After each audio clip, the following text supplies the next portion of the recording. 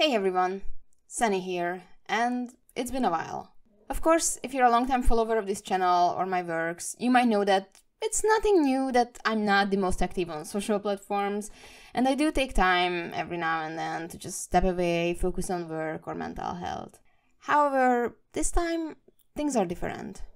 I'm recording this video to address some things and to provide some answers, mainly to avoid misinformation, but also to get some sort of closure too. What you do with this information is up to you. I'm not here to make accusations or drama, even if certain people like to frame it as such. It's a lot, but I will try to keep things short. Are you still with Saturday AM? Nope. Those who might be new to the channel or my works, I'm a full-time graphic novel artist, and for the past 9 years, I have been one of the co-owners of My Footprint Entertainment LLC, the publishing company behind the diversity-focused manga magazine and brand Saturday AM, where I also had 2 of my stories, Saigami and Killshot, serialized. As of March 2023, I officially stepped down from my position in the company, and apart from some commitments involving the Saigami book publication, I no longer work with Saturday AM. What will happen to Saigami now? The honest answer is, I don't know. Upon my resignation, I did state that I'm open to discussing and working on future Saigami content, especially since a good chunk of the 3rd volume is already done. So the optimistic answer would be, if the sales of the 2nd volume are good, surely there can be a way to continue. So this is the part where I should beg and pressure everyone to go and buy a volume or 2. I mean, it should be a given. If you want more content for a series, you just gotta support it. But the more realistic answer is that the fate of Saigami for the next 5 years is pretty much out of my hands, and so far nothing has been negotiated. Is it true that artists aren't paid at Saturday AM? I won't speak on behalf of the other creators and staff members. There are plenty of testimonials out there if you want to look more into things. But my experience was this. For certain things, I got paid, and for others, I was not. The majority of my years spent at the company and all the work going into the magazines were unpaid.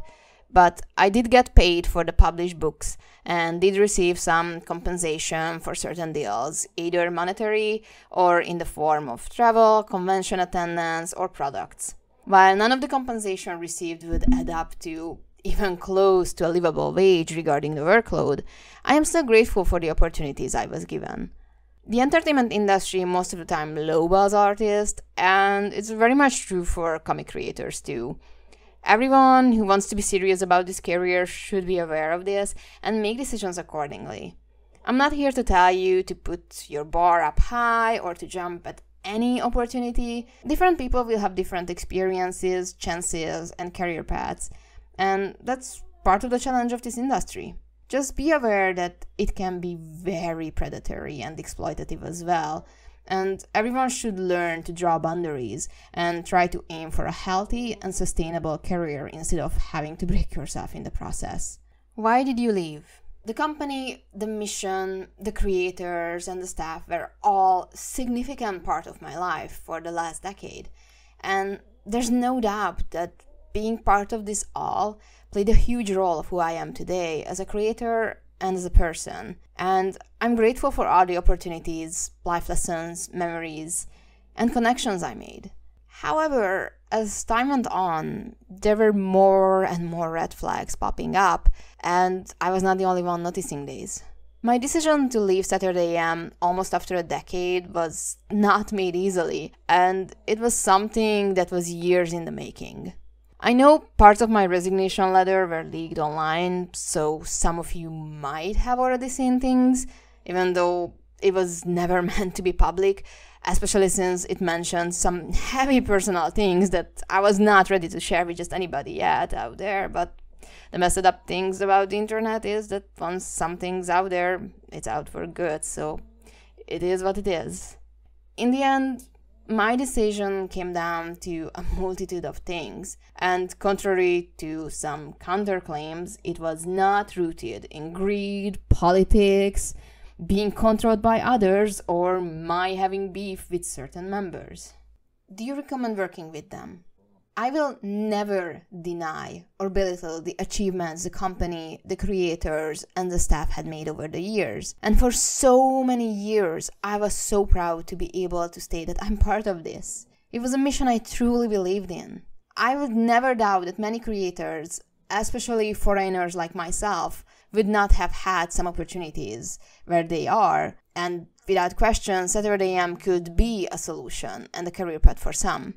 I met and got to work with fantastic people during my years with the company, and being able to go to conventions and have my books in stores nationwide can be harder on your own, way harder. I will always be grateful for all this, and I'm sure many would love to have these opportunities. However, for me and many others I have talked to, the red flags and the negative experiences outweigh the good ones. Many people who left are thriving on their own, or with other partners or companies, myself included. Just like with any career or workplace, some people will find their place for good, while it's never meant to last for others. Whether it's the right choice for you or anyone else is not for me to decide or judge. The only thing I can say in this matter is that for me, leaving was the best decision. My journey with Saturday AM started out as an exciting adventure that I truly loved. I really did. Even one of my exes told me that I loved Saturday AM more than him, and honestly, it was kinda true. Mind you, I was a closeted lesbian, but that's not the point here. Me working with Saturday AM, ironically, is similar to a relationship gone wrong. It's all wonderful in the beginning. There's a spark, big feelings, an ambitious future together, us against the world. Nothing can ruin it. But then you start to feel that something is off. First, you don't even know what it is. You just shrug it off because clearly you were meant to be. Stay focused and don't ruin this for everybody else involved. Then more and more red flags starts to pop up. And after a while, no amount of love bombing can undo the damage done. But you still stick around. Why? Not for yourself, for others. Out of fear, wanting to believe. Not wanting to be the person dragging others down. Not daring to draw those boundaries. Not wanting to throw all that work away, then it all would have been in vain. The fear of being shamed and ridiculed like others will have before, it all came down to fear. And that's how you know it was never a healthy relationship.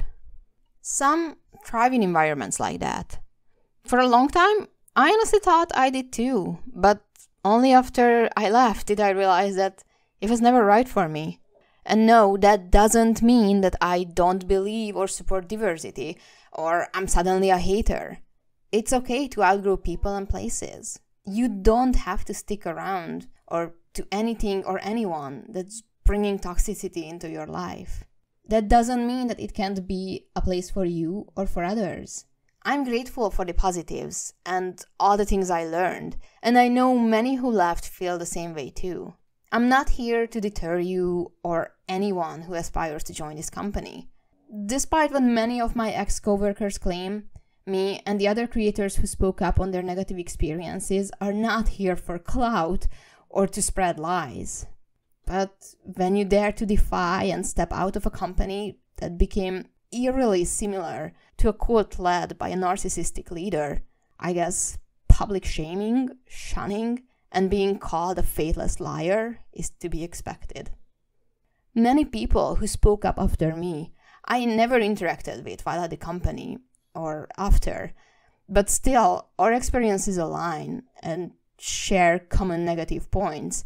Yet every unique history of working or interacting with the company and leadership that was not a praise has been claimed as libel, lies, trolling, and met with nothing but snarky, unprofessional responses with no actual acknowledgement or addressing of possible issues and grievances within the company.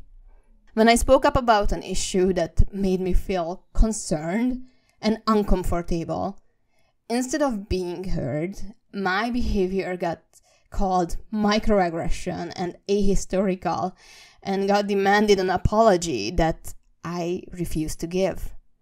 Valid criticism, wanting accountability and better treatment for people should be met with self-reflecting and give grounds for growth and improvement, and not something that's triggering a fight or flight response and is waved off as an organized smear campaign. It pains me that the company I adamantly believed and stood for now calls me a liar just because I'm not willing to be a flying monkey anymore.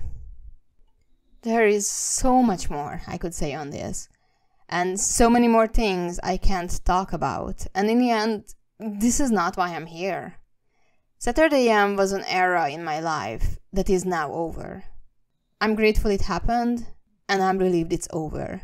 I wish I could have educated myself earlier. I wish I could have seen the signs sooner. I wish I left when I first started to have doubts. I wish it didn't end the way it did. The damage has been done, and I'm still working on recovery, both mentally and physically, unlearning all the conditioning and rekindling my passion for comics. I be leaving some resources for anyone who wishes to look into things further, so you can make educated and informed decisions for yourself. I wish the current and future Saturday AM creators good luck. I will keep supporting them by getting the books, just as I always did, and I hope others will have a better experience than me and many others had. So what now? I would lie if I said making my decision and leaving the company that was part of my identity for many years was something euphoric. I had to step away from social media and pretty much all connections, be it parasocial or personal ones, to give myself room to reflect, reevaluate, and start working on healing. I'm sorry for up and disappearing and leaving many without contacts for months and months, well over a year. I had to shut out everything and everyone to be able to focus on recovery, both physically and mentally. Now I feel okay enough to be back. It won't be a sudden jump back into action with a flashy return, but I'm doing my best. There's still a lot of fear and hurt to be worked on, but all the baby steps I've been making have given me the confidence and courage to be back and start anew. For the first time in over a decade, I am my own person again, with so many paths and opportunities to choose from that, once again, I'm excited for the future. While I'm still in a rather deep burnout when it comes to drawing, I'm still working on comics, and being able to work under better circumstances definitely helped me rediscover my passion for this art form. My current main project is the manga adaptation of the False Hero light novel series.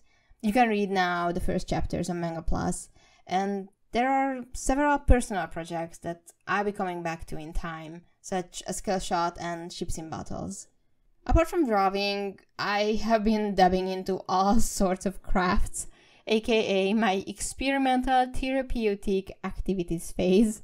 For the last several months, I've been working on all sorts of merch and products and have been running a successful Etsy shop called Sweet Haven Cottage with my wife.